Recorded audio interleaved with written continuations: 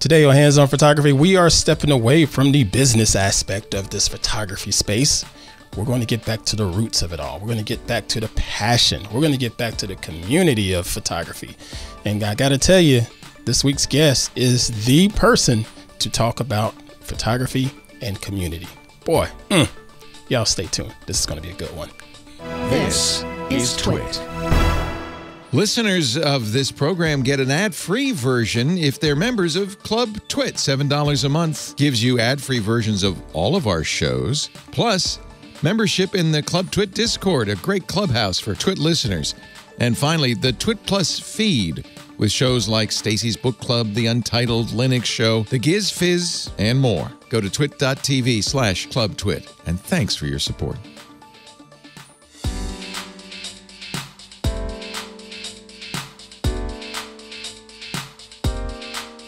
Hey, what's happening, everybody? I am Ant Pruitt.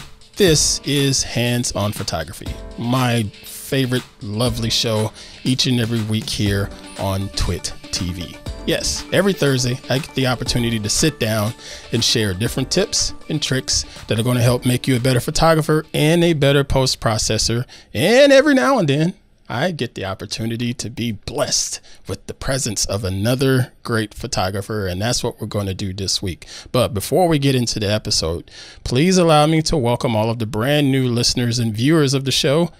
Welcome to you. Thank you for popping in. Go ahead and subscribe in whatever podcast app you're enjoying this on, or even if it's our YouTube channel, go ahead and subscribe right there. Yes, we are available on YouTube. We are available on Apple Podcasts. We're available on whatever the heck Google uses. I still don't know what their podcast app is called. Knowing Google is probably just called Podcast. Who knows? Anyway, whatever app you're using, go ahead and subscribe right now. Go ahead and leave me a star rating or comment or whatever it is that app uses to help push us up in the search for podcasts, photography podcasts. It does help us out. Or if you can't quite figure out the podcast description stuff, just go to the website, twit.tv/hop. That's twit.tv/HOP for Hands On Photography. And you'll see all the subscription options there.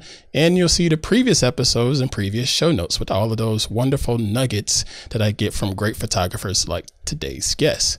All right. Thank you for that. But let's go ahead and get started with this week's episode. Okay. So I know in the last couple of weeks, I've been pivoting into photography as a business, because a lot of you have reached out and said, hey, Ant, we've been watching your show for 137 episodes. So what can we do to be a photographer that gets paid for our work? Yeah. So I got into all of that and we did a lot of different baby steps. But I want to get back to the core of photography, and the passion behind it. For me, there's some passion there because I love the art, but then there's also the community side of it that I really, really enjoy when it comes to the world of photography. And today's guest is somebody that really embodies the words of photography community. And if you're following online, you can see that. And if you're not following him online, what is wrong with you? We need to fix that. So please allow me a second here to welcome today's guest, my man, Mr. Brayden Williams. How you doing, brother? I'm doing great. Thank you so much for having me on. I'm super excited to get to talk about the photo community and everything involved with it and kind of my journey and story. Yeah. So I can't wait. Oh, man. I'm really, really glad to have you here. I remember reaching out to you and thinking, he's not going to come on here. He's got too much going on.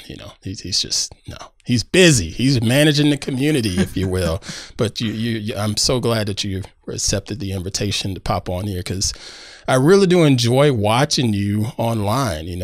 Particularly Twitter online, and we'll get to your Twitter feed momentarily. But I just enjoy watching what you're posting each and every day from a photography standpoint, as well as the photography community standpoint. But before we get into that, let me just have you sort of introduce yourself and tell folks where you are, because all I know is you're an Indiana-based photographer that not only focuses on photography, you also focus on video. So tell us a little bit about yourself. Yeah, so my name's Brayden Williams, but online I go by Brayden Creations, and I actually started doing photography a couple years ago But now it's become my job. I graduated in December 2021 from Purdue University, which is super exciting. Yeah, thanks. And it was you know, cuff of the thing. I didn't know what I was going to do, and there were some job applications at the university, and I applied, and I was like, oh, you know, maybe I won't get the job, or who knows. I didn't trust my skills at that time, just about 6 to 8 months ago. And I got a call back from them, and now I work for the Purdue for Life Foundation at Purdue University doing photo and video. So we do a lot of the marketing, a lot of fundraising stuff. It's been a blast, but it's been really nice because I get to use the skills that I practice every day with Twitter and with other social media, and I get to apply that to my actual real-time job, which is really, really cool, and it's a perfect opportunity. Mm-hmm. So I'm glad you brought that up.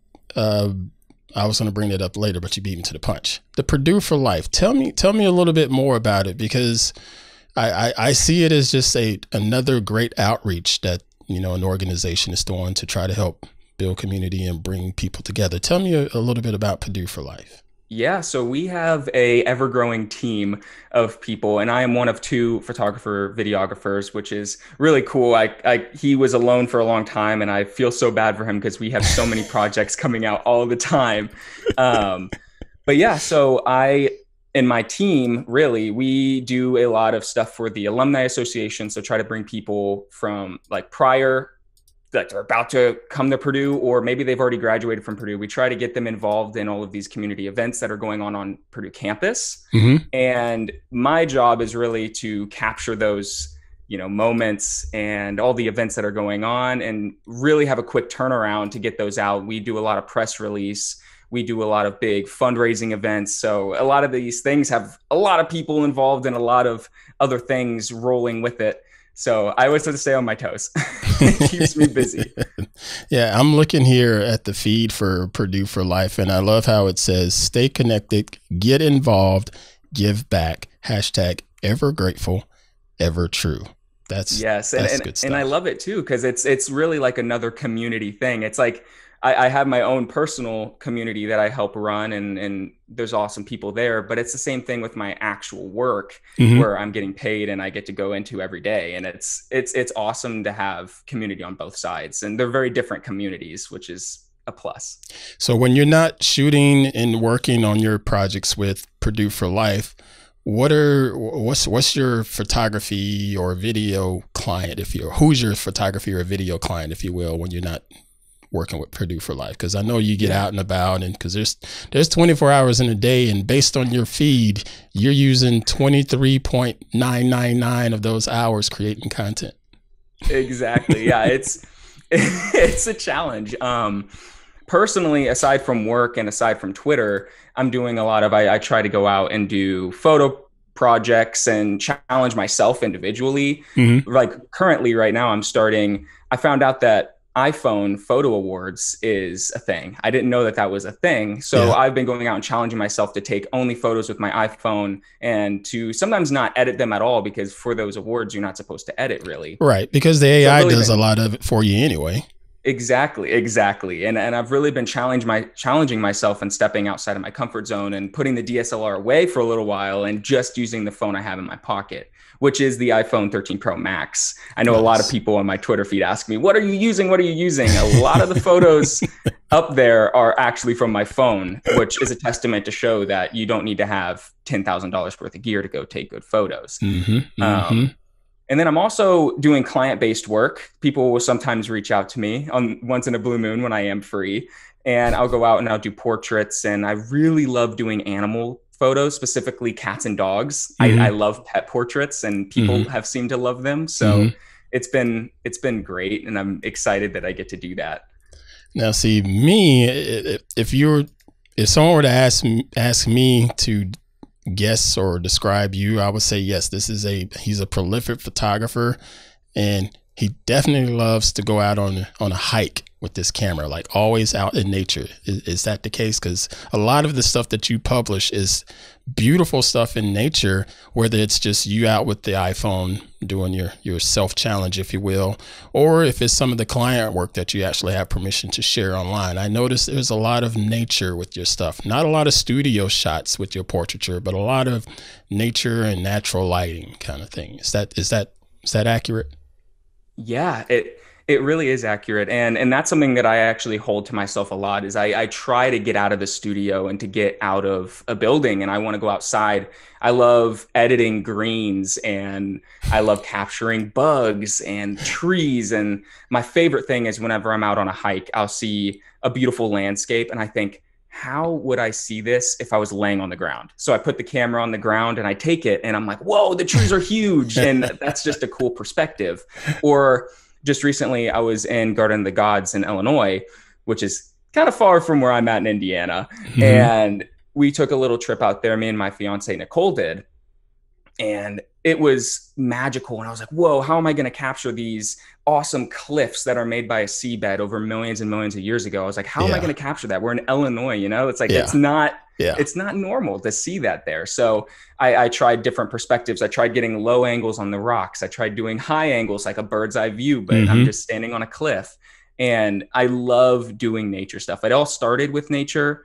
My parents, my dad is a wildlife biologist and forestry department person. I don't know exactly what it's. You get it honest. Yes. So I've been around it my whole life, and it's been kind of ingrained in my memory. Nature's beautiful, and I started out just trying to capture it, and it turned into just being the most fun I've ever had. I love it, and I love to hike. It's a good way to get active, and there's a bonus. I get to bring the camera and take photos, or my phone as of recently. That is so dadgum awesome. I need to do more nature photo walks myself, and you definitely reminded me of that. So thank you. Yeah, and for giving me the kick in the butt. That's another thing that I want to add too, is a lot of the photos that I do take are just local parks. I don't go, sometimes I don't go far. I'll just go down the road and there'll be a park. Mm-hmm. And if you can just find an area that maybe doesn't have a road, look for areas that either don't have signs or something, and you can make the most out of it. You can make someone think you're in that deserted wilderness, when in reality you're just down the street. Yeah, just in your backyard. Exactly. It's the most cliche thing, but it's so true. I love that. Now, I want to, before I get into your photos here, because there's one in particular on Twitter that I really, really love, and you pretty much hit the nail on the head as you just told us about what you enjoy. But before we get into that, I want to just dive into the aspect of community with you. You know, when I got a whiff of you, if you will, on Twitter, I don't know how long ago it was, but Twitter suggested you to me. And of course I followed. I was like, oh, this is another great photographer. But after I followed you, I noticed there was more to it than just the photos. You are building a community around your Twitter feed, and every single day, and this is not an exaggeration, every single day you are posting, whether it's your own photos or somebody else's photo, and you're getting a conversation started, and you're getting more people connected. And those folks are connecting. It's like, oh, wow, you're a photographer too? Wait a minute, you're just around the corner from me. We should go out and shoot together. I'm seeing a lot of that. What was it that went off in your head to say, you know what, I want to start more of a photography community and make it better than anything that's out there? You know, what was the thought process? What brought you to where you are now in your? I think there's a couple things with it. Mm-hmm. And it started whenever I first got on Twitter. It was a big ocean of scary content. You know, there's the political side, there's the video side, there's the YouTuber side, there's the podcasting side. And mm-hmm.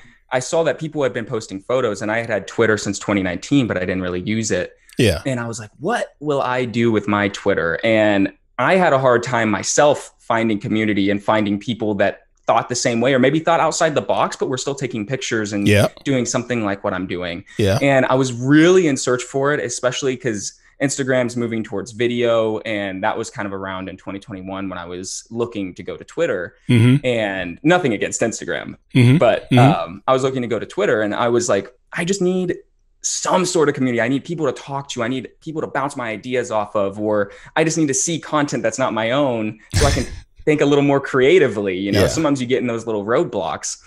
And so I made my Twitter account active again. I had been off of it since I had made it in 2019.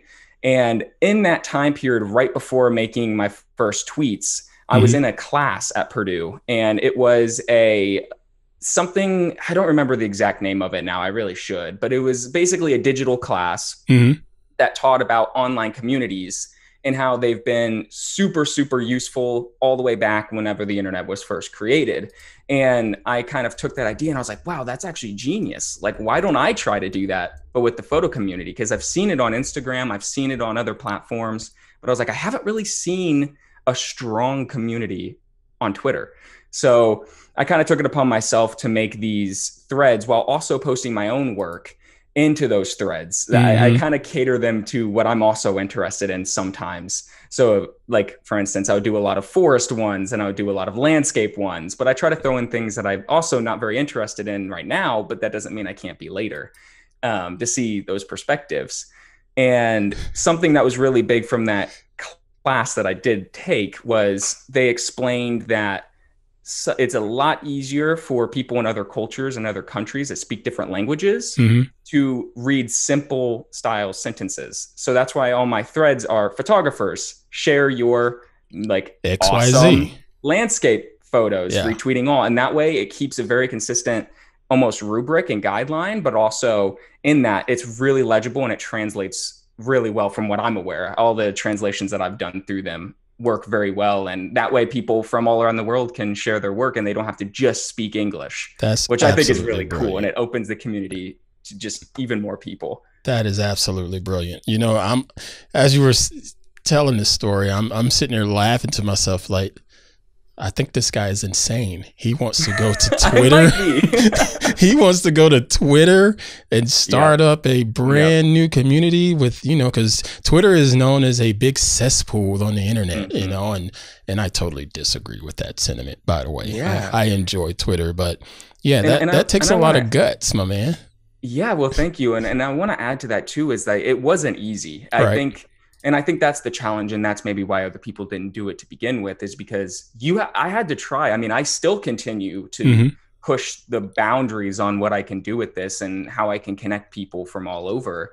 And it gets stressful and it gets hard. But at the end of the day, I have to sit back and remember like how many people not only are impacting me as an individual, but are impacting each other and creating conversations, and how much it means to a lot of people, and really how much it means to me. It's one of the highlights to every single day is getting on and seeing what people are sharing in these threads. It's just incredible.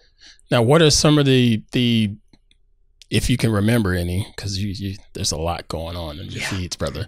Is there anything that stands out in particular, like a certain thread, or you know, something that made you at the end of the day just sort of laugh to yourself like, wow, this is pretty crazy that this happened or this worked out, you know, something that you posted, whether it's someone was posting sunsets or posting water, is there anything like that just sort of stands out?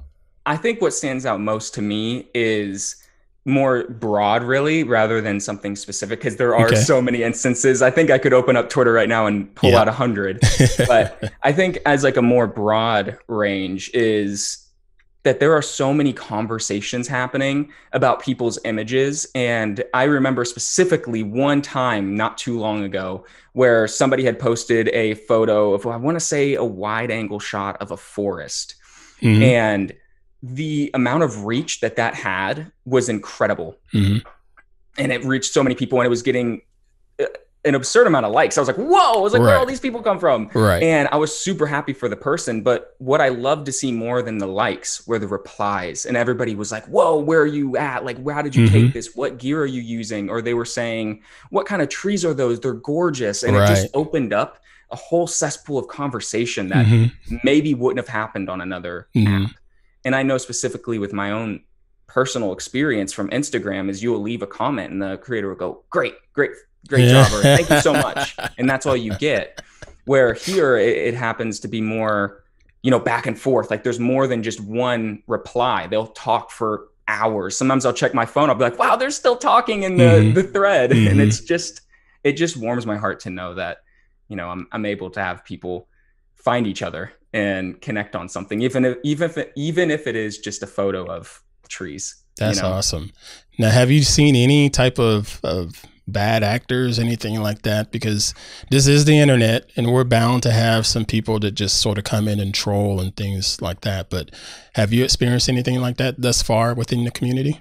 Yeah. And it's hard too, because those people get very upset whenever their images specifically get stolen. I've had some experiences where people's images have been stolen and shared in my threads, and the fake account is claiming that it's their photo. Man. And I've received a lot of DMs of people saying, hey, I just want to let you know this image was shared. You retweeted it, but that's not me. And so what I always do is I go back and I'll block the account and report them for, stealing the property that's clearly not theirs. Good on you. And good on you. Usually I try to make an announcement as well and say, if you're out taking images of other people's, you're allowed to post photos of other people's images, but please tag the creator and let everyone else know that it's not you. Right. I think that's my biggest pet peeve, where it happens very, very minimally. It doesn't happen a lot, but when it does happen, it makes me kind of frustrated. It's like, why? That's good. That's good. Now, have you ever thought about Flickr and moving over to that platform? Because Flickr has been around a long time, and it's a very, very big platform, and it's strictly photography based. You ever thought about it? Yeah, I've never actually used Flickr, crazy enough. There are a lot of people in the community. I did a poll because I get curious what other people are doing. I said, if you're going to have to pick any, website or app, I posted like Instagram, Facebook, Twitter, or other. And I want to say 90% of the other was Flickr. And I personally haven't done it. I've considered, kind of integrating that as well and moving over there. I just haven't found the time with how busy I am with all this. Yeah. But you got a lot on your plate right now, brother. Yeah. I think in an ideal world, I would like to start with Flickr as well and continue that community and just broaden the range of it. Sweet. Well, I know a cat over there at Flickr. I may have them reach out to you and see if they could be of some assistance for you. And who knows? We'll see. Send them my way. I could use the help. We'll figure something out. Now, I want to transition into one of your images here and have you talk about it for a second here. So I'm going to pull up on my screen, if this button works, and then switch over to see your outstanding images here on Twitter. And this one right here, my man, as you were talking about your process of just going out on the walk, everything you described is right here in this image, and it's absolutely beautiful. Tell me a little bit about this one. First off, thank you so much. I appreciate that. I love the kindness. It warms me. It makes me feel great.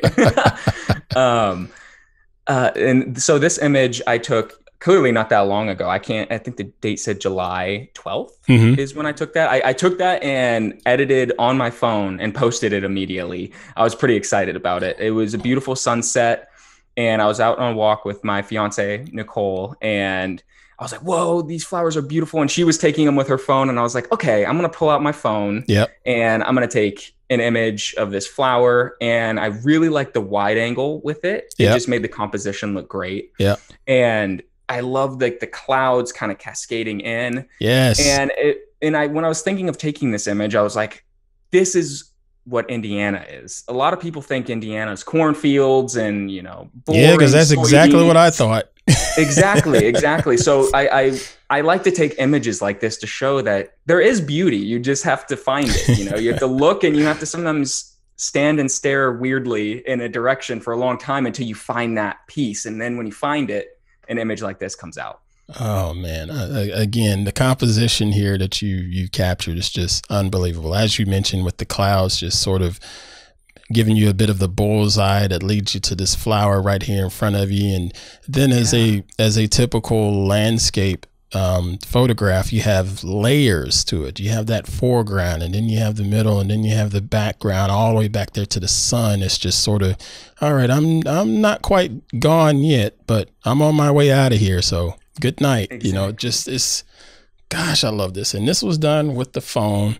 You're clearly not just standing straight up. This is definitely down on a lower angle, and it shows. And with that wide angle lens, man, this is just chef's kiss. Oh, love it. Thank you. Yeah, I was excited when I took it. I was like, whoa. I was like, this is this even blew my mind, and I was there. I was in it. Gotta love it when that happens. Gotta love it when that happens. Sometimes you click that shutter and you know, oh, this is the one.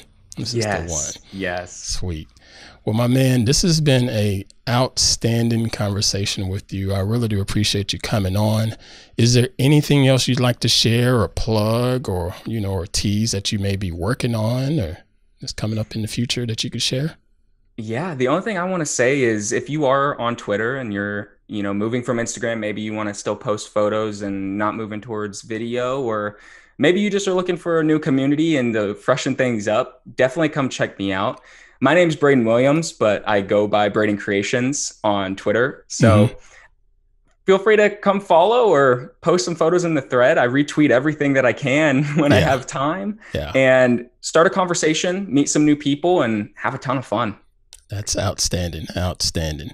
Again, Mr. Brayden, thank you so much for being on the show. I really do appreciate you. Yeah, thank you so much for having me. It's been awesome. I'm excited that you asked me, and I'm glad that I could share about this beautiful community that just is continuing to grow, and it's just awesome. Sweet. Thank you again. All right, everybody. That's going to do it for this week's episode. Can y'all feel that energy? I mean, this man, he clearly loves what he's doing. He's built a photography community there in Twitter, and it fires him up, and I love that energy. Isn't that just the great thing about photography? Oh, I love that. Okay. I hope y'all enjoyed this episode because I did.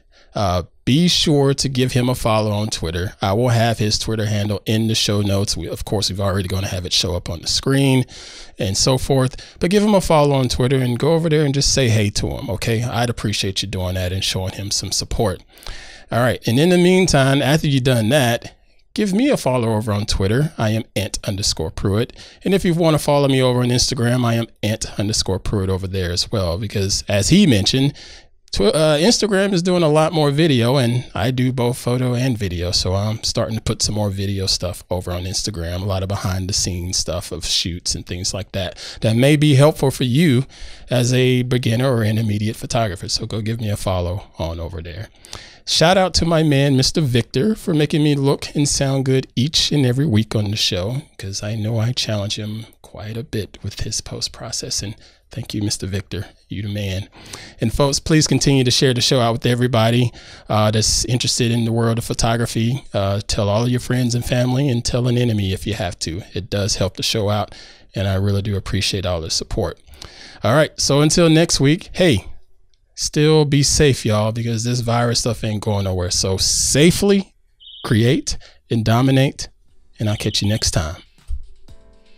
Hey, I'm Rod Pyle, editor of Ad Astra Magazine, and each week I'm joined by Tariq Malik, the editor-in-chief over at Space.com, in our new This Week in Space podcast. Every Friday, Tariq and I take a deep dive into the stories that define the new space age. What's NASA up to? When will Americans once again set foot on the moon?